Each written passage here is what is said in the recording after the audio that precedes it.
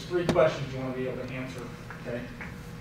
Why do you want this type of hardware? Why does this exist? Right, so as a strength coach or as a professional in performance, right, what was the load of the session?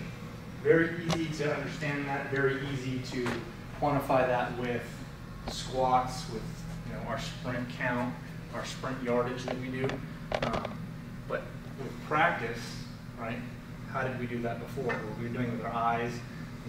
You've probably done that before, where you're just marking off the yardage during practice. Right? As an intern, I've done that.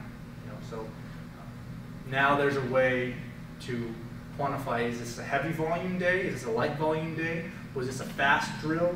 Was this a slow drill? What was the work rate for that drill per minute? How many sprints per minute? How many yards per minute?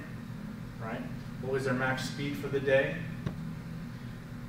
Okay, and the next question is, who's at risk? So this is a big one. Who's at risk in their recent training profile? So over the last given period, who is at risk for an injury, right? Or overtraining, or who's undertrained?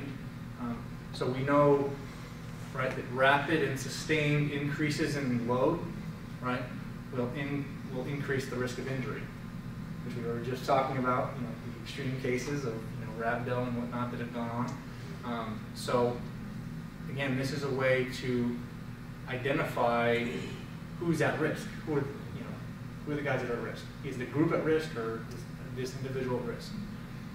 Okay, and then the third biggest part is, who are the outliers in the session, right? And are those outliers significant, right?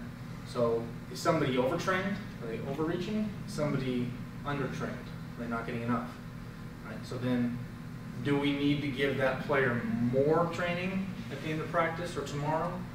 Do we need to give them less training, tomorrow, to back it off? Right? So these are the questions that you want to be able to answer with a system like this.